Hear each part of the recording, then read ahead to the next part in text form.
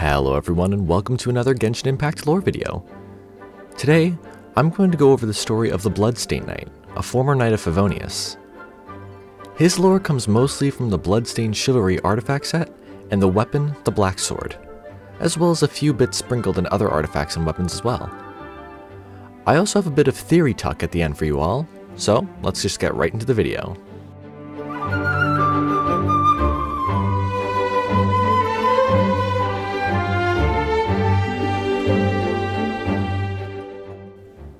Early in his life, the Bloodstained Knight was known instead as the White Knight, and was a member of the Knights of Favonius. This was around 500 years ago, just before the Cataclysm struck. At this time, the Knights were led by Grandmaster Dolan, a wise and powerful knight. Dolan's fighting style was unique, wielding both a longsword and a greatsword. However, this style would later die out due to the immense strength needed for it. Working under Dolan was the knight known as the Wolf Pup, Rostam. He was the one who trained the White Knight. Rostam was quite an accomplished knight as well. He developed the Favonius bladework fighting style, which is still used by the knights to this day. He was also the lover of a certain Rosalind Krushka Lohafalter, better known as La Senora. I'll get more into that in a video later this week though. Anyways, as I said, Rostam trained the White Knight, and by his teachings, the White Knight became a powerful and accomplished knight in his own right. From Rostam's teachings, he also came to admire justice, and later in life as the Bloodstained Knight, would become rather obsessed with it. With his training, the White Knight would jump at any opportunity to correct injustice he saw. In one such case, he saved the maiden from the Maiden Beloved artifact series, and that maiden eventually fell in love with him.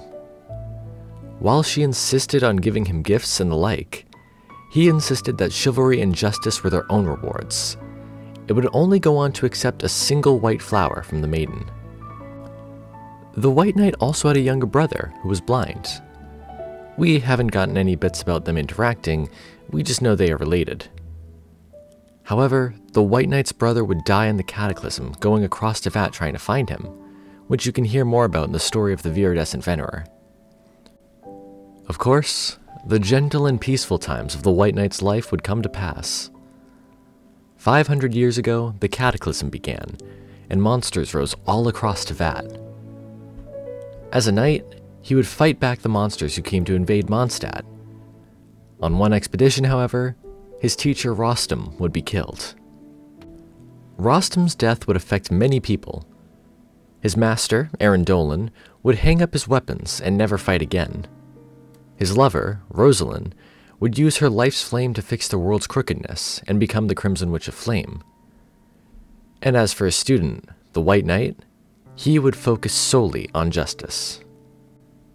Even before the Cataclysm, the White Knight focused on justice. He would even focus so much so that he would lose himself in the actions of cutting, slashing, and piercing his foes.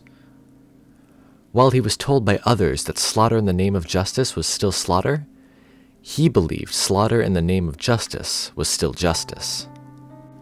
With this philosophy in mind, he continued to cut, slash, and pierce his foes, those of course being the monsters who rose in the Cataclysm. In the process, he slowly became covered with black blood. This blood would also stain his weapons, armor, and the flower that the maiden from Maiden Beloved had given him. Much like the Viridescent Venerer, even though he killed monsters and saved the people, he was seen as a monster himself, causing the people to flee in fear of him. Over time, his actions would take away his title of the White Knight, with him now becoming known as the Bloodstained Knight. Eventually, the Bloodstained Knight would discover the ultimate injustice. While journeying during the Cataclysm, he would come upon the ruined nation of Khaenri'ah. He saw how the people had been turned into beasts, and vowed to exact justice for what happened to the people of this nation. Here, he also pledged his loyalty to the Abyss. Note, this is not necessarily loyalty to the Abyss Order, but the Abyss itself. Now, the Bloodstained Knight had originally journeyed down into the realm where Khaenri'ah resided, in order to die in battle against the monsters, but instead, he would continue his journey of justice across Tevat. Eventually, he would come across the viridescent Venerer in Sumeru, and taking her for a monster would kill her. I made a video on Viridescent's story last week, so check that out if you haven't as well.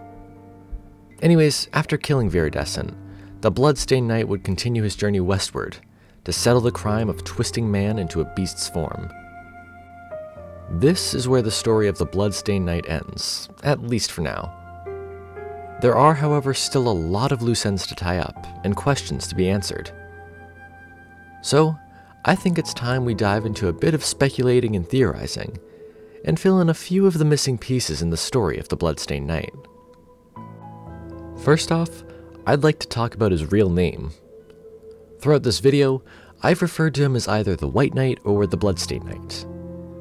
His real name, however, is possibly found in the bow Elegy for the End. In the lore of this weapon, we learn that while Rostam lay dying, he lamented, saying, "At least Arendolan and Roland are alright." Of course, we know Arendolan as the Grand Master of the Knights of Favonius at the time. As for Roland, though, this is quite literally the only mention of this name in the game so far. Through the process of elimination, however, it can be reasonably assumed that Roland is the true name of the Bloodstained Knight. Now, of course, there's the theory about the Bloodstained Knight that I'm sure you've all heard of. I may make a separate video on this theory in the future, but for now I'll give a quick rundown and a few thoughts. This theory is of course the idea that the Bloodstained Knight and Il Capitano of the Fatui Harbingers are one and the same. To start off, Capitano's face is completely black, with no features being seen at all.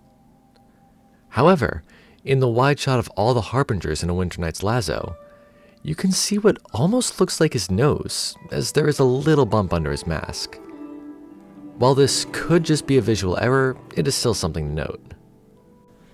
This would then suggest that Capitano's face was stained with black blood, similar of course to the Bloodstained Knight. Additionally, Capitano wears an iron mask, much like the Bloodstained Knight, and these masks even have some similarities. The four-pointed star and the Fatui insignia, the white wing-like shapes and the lines on Capitano's mask, how both come to a sharp point on the bottom and sides, and how the top stretches down about to the nose. Again, this theory will most likely become its own video where I go more in depth, but I just wanted to get a few ideas of my own out for now. I personally believe this theory could be true, and I'm really hoping we get some more lore bits about Capitano soon, so that we can see if this theory is correct or not. The Bloodstained Knight story is super interesting, and currently it's left up to interpretation, which of course leaves plenty of room for theories. I personally believe he went on to become Capitano, but I would love to hear what thoughts and theories you all have down below in the comments. I hope you all have been enjoying this new style of lore video as well. I find it much more fun to make, and it's a better way of getting the information across, instead of just reading it straight from the game. I have another lore video on the Crimson Witch coming later this week, so look out for that too. I would love to get some recommendations on which bits of lore you would like me to cover as well, as sometimes it is hard for me to pick. But anyways, that's it for this video. Thank you so much for watching. Sources and further readings are also in the description if you want to check them out. I hope you all have an amazing day, and I'll see you all in the next video.